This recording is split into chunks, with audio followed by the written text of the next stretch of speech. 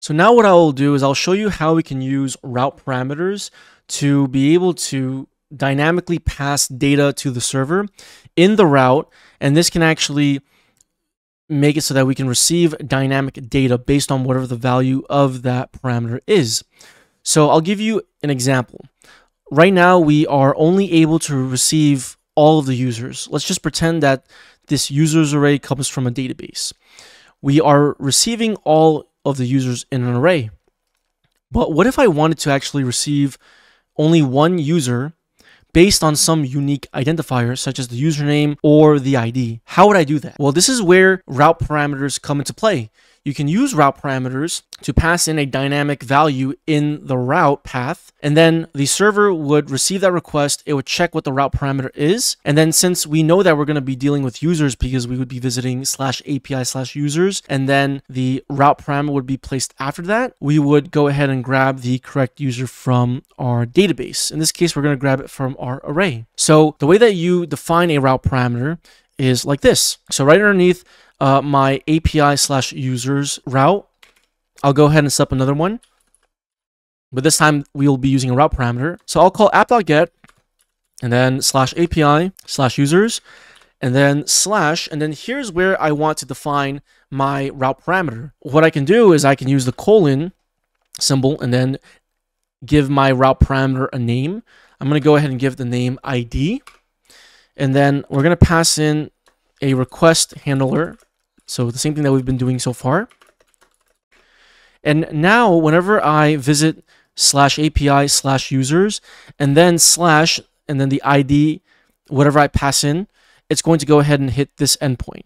So I have one endpoint or one route defined to give me all of the users, and then I have another route that has a route parameter that gives me a single user record based on the route parameter ID. Let's go ahead and do this. I'm going to show you first how I can grab that route parameter, and we do that by referencing it from the request object.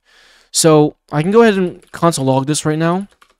If I reference request.params, this is an object that gives you all of the route parameters, because you can have multiple. You don't need to only necessarily have one. You might have more than one. You might have an ID, maybe you might have a username, but typically in this situation, we really only need one. So what I'll do is I'll console log this, and I'll go back to my browser, and I'll show you what happens when I visit /API/users and then /1, and then let me show you the console.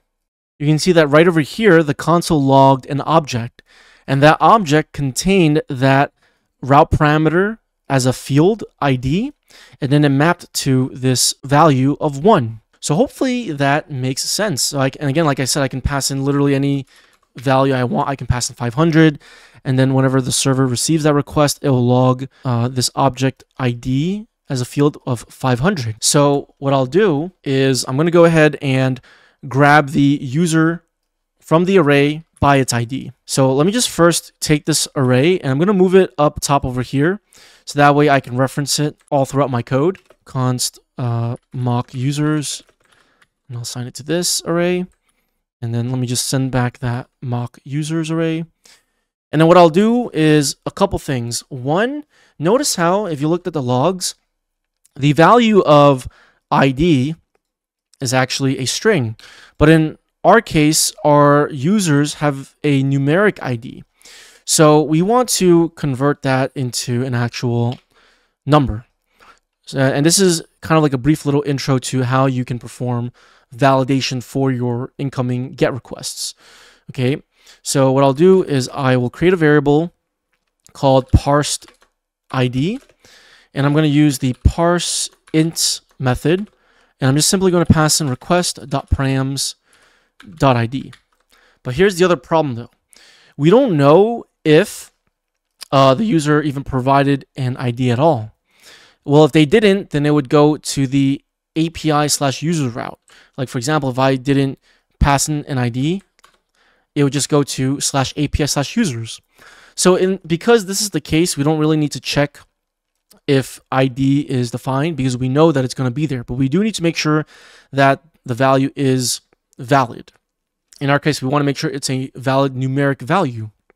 So what I can do is I can parse this params.id value, and if it is a valid numeric string, then it'll convert it over to the actual integer itself. If it's some regular non-numeric string, then it will be not a number. So if I were to console log parsed ID, and then if I go to the browser and if I refresh, and I just pass in some invalid numeric or some non-numeric ID, in the console, it will log not a number, nan, which stands for not a number, for the parsed ID value. So we can use an if condition, and we can use this is not a number function, and then I can just pass in parsed ID. Okay, and in this case, since we're passing in an invalid ID, isNan would return true. So if it is not a number, then what I want to do is I want to return perhaps a status code that indicates that this is an invalid response or this is an invalid request.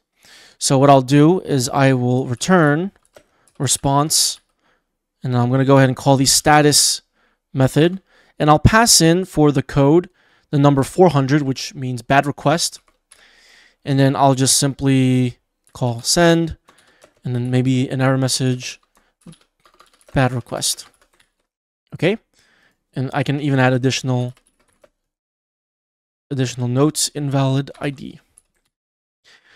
All right, so now if it is in fact a valid number, then we can perform some operations. We can interact with our mock users array. So I'm going to go ahead and now write the logic to find the user.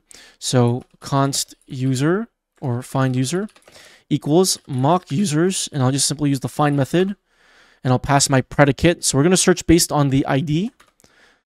So we're going to pass in this callback function, our predicate function, and we're going to have access to the user object that is currently in the array, and we'll check to see if user.id matches, so triple equals parsed, oh, whoops, oh, you know, I forgot this is actually parsed ID. Sorry about this. It's parsed ID, not parse ID.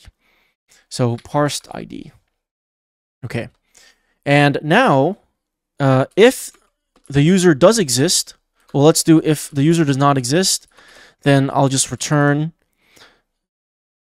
response. So we're going to do the same thing that we did above on line 29 right over here.